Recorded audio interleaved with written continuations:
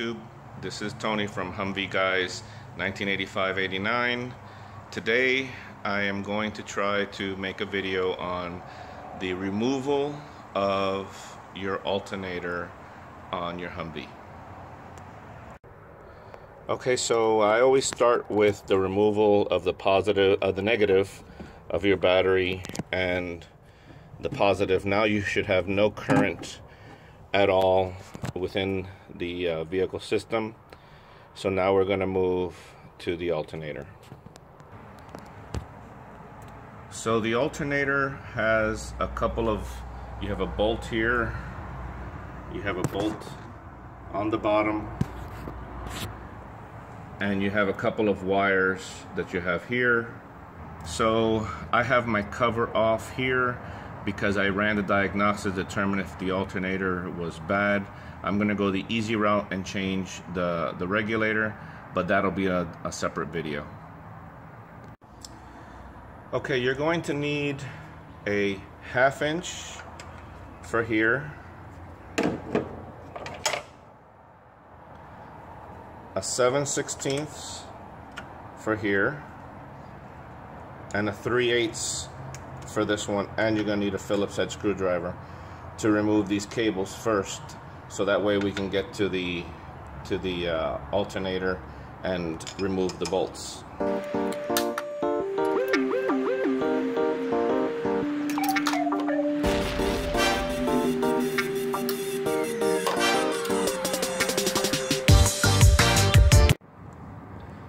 So I'm underneath my vehicle. I'm actually a rear bolt here also, and it's easier to grab from down here than it is from the top. There goes the other one. That's the front one, and that's the rear one.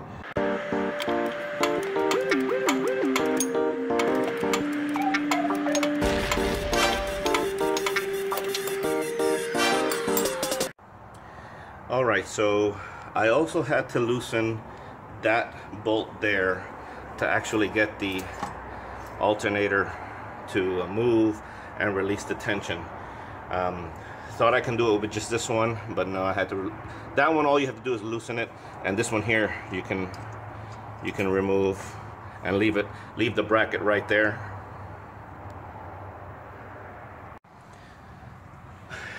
Okay. Well, as you can see, I got it out.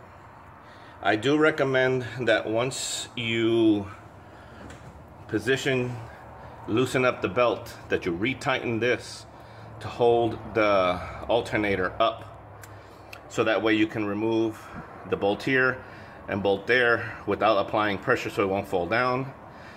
Then once I got those two out, I have a bigger problem than just the regulator.